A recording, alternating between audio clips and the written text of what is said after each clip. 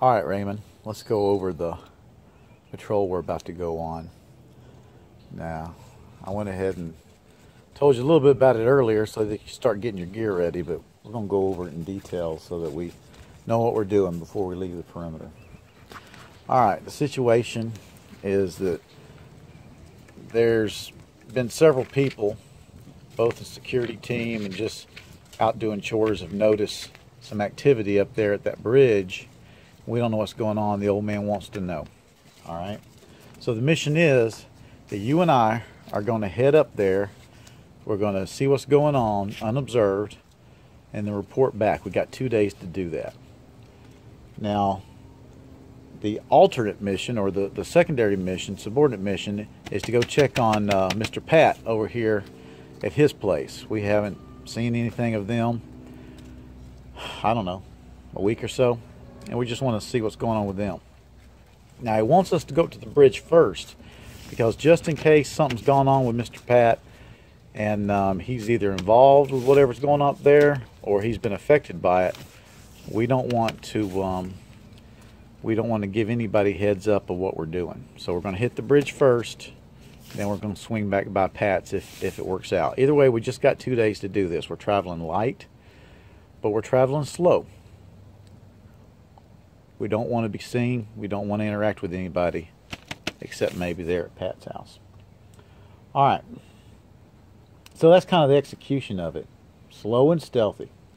Our job is not to be seen, and we're just to see what's going on and then come back. Now, here's how I want to do it. The old man wants us to leave out before dawn and head up that way. As I said, we got 2 days to do it. Now, here's what I want you to do. I've already talked with the lady over there at the kitchen, and there's going to be coffee going all night. We're going to get up, I don't know, about 3. I want you to get over there and get you some coffee. That'll wake you up, and also I want us to leave here with empty bowels. I want us doing no shitting out there on the field. I want us to take care of everything here before we leave. So get up and get you a belly full of coffee, eat you something, and by the time we leave here, we ought to be ready to go, cleaned out, and not take anything extra with us, if you know what I mean. We're going to go out the swamp gate. We're going to go out before dawn, and we're going to get just a little beyond the perimeter, just out of sight. And we're going to hunker down somewhere and just sit still until the sun gets up full.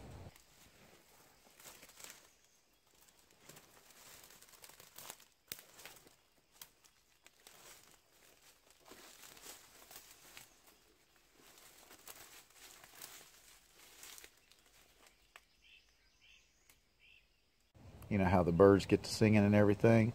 Once the sun gets up all full, we're going to move out parallel to the bayou. Now, as you know, it gets real swampy in here.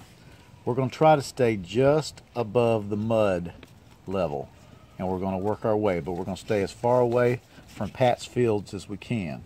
We don't want us to be seen by him, even though he's a friendly. As far as we know, he's still a friendly. But we're going to move out this way. Now,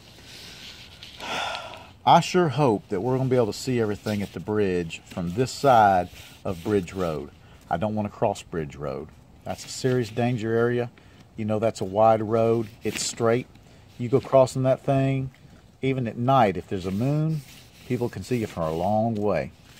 So I'm hoping that what we can do as we get down here close to the bridge, you know, that's marsh up in there, is we can find us a nice little place that we can observe for a while from a distance.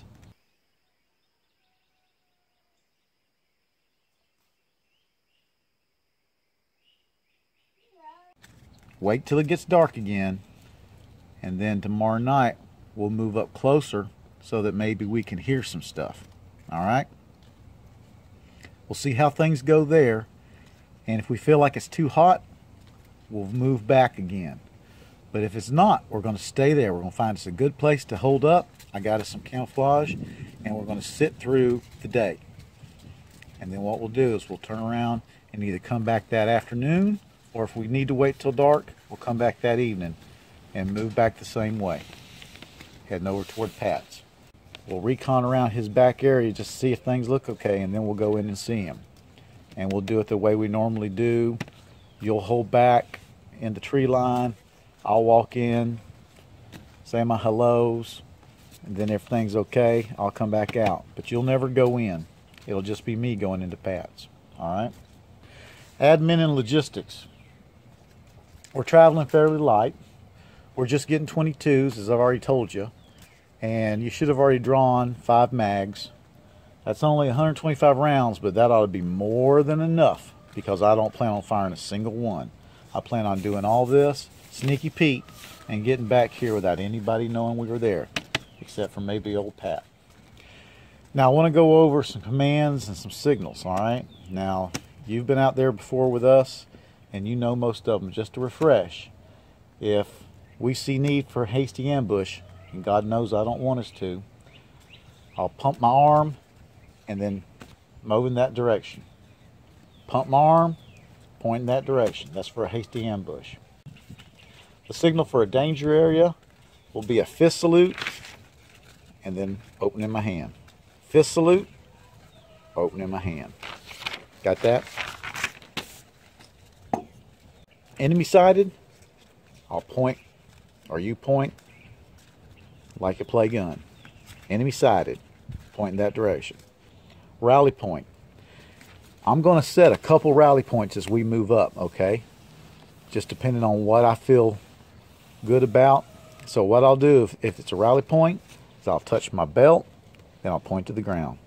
Touch my belt, point to the ground. That'll mean it's a rally point, all right? We don't need a compass and a map because we know the area. But this map ain't going with us because, number one, if something does happen to us, we don't need this kind of intel getting out. Now, coming back in. We're going to come back in the main gate. We can only come in at daylight, okay? We don't want to be coming in at night. Security at night's a little more touchy. So what we do coming in, I've got a radio and I've got a whistle. Radio's the primary. It's already preset. We'll just turn it on, tell them we're coming in. They tell us come on, we come on. If something happens, the radio's not working or we can't raise them on the radio, we do the 1 whistle blast, they do the 2 whistle blasts. We come on in till they see us and recognize us. You've done it before. You know the drill on that. All right. Any questions? No? All right, let's look your gear over. I can see you've been working on your camouflage. That's good. Now I understand that you don't have the military gear that some of the guys have. So there's no problem with you just taking this backpack. That's all you got. We'll make that work. Okay, good. You got the tools I told you to get, right? Okay. So we got us a little digging tools in case we want to dig in to our hide. And good. You got these from the greenhouse. These are great for cutting wait-a-minute vines so that we can move slowly. Great. I'm glad you grabbed those. All right. You got 2 magazines on the outside. That's good. Where's your other magazines? In here. All right. 2 magazines there. That's good. Nothing else in there? Good. All right. Main pack. You got your mosquito net. 3 canteens. That's good. Got your little bandana. That's fine. I don't mind that. It's food rations. You got the same food I got. What you got in here? Rest of your food and a tourniquet. Okay, that's all we need. That's all we need. I've got enough camouflage for both of us. I got the camouflage paint, and that should be good. Got your ammo, you got your water, you got your chow. Looks good. All right, let's go over here in the open area and just practice a couple of the hand and arm signals. Kind of talk it through, have you tell it back to me, and then we'll get some rest. Sound good? Good.